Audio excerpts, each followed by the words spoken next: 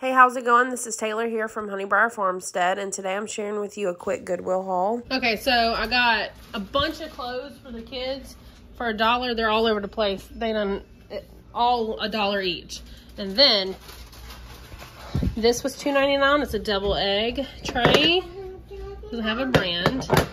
This is a Pyrex dish, the Pyrex brand, $2.99. These were $1.99. These two glasses.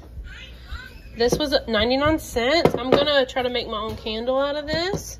This bowl was $2.99. It's a big bowl. I can use it for sourdough. This, I'm going to take all the noodles out and I'm going to preserve some like live flowers and baby oil in it and use the cork lid. Take the ugly bow off too.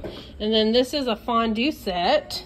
And it was brand new in the box for $3.99. I got this basket for $1.99. And I got this basket for $1.99. I'm going to take all the ugly purple off of it. And then a bunch of clothes for the kids for all $1 each. I spent $52. So this is one of the things I got. Not sure if I'm going to use it as a planter or to put like kitchen spoons and utensils in. But it was made in Italy. It looks like it's like a clay. I thought that was beautiful. I think that was like $1 or something. I got all of these beautiful little green glasses.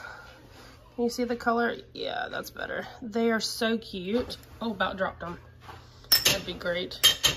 And then they only had two like this, so I got two of these.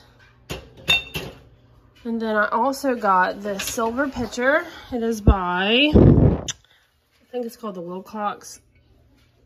It is the Wilcox Silver Plate Co. It is supposed to be a real silver vase. It was $10, and I think it would be beautiful to put some flowers in.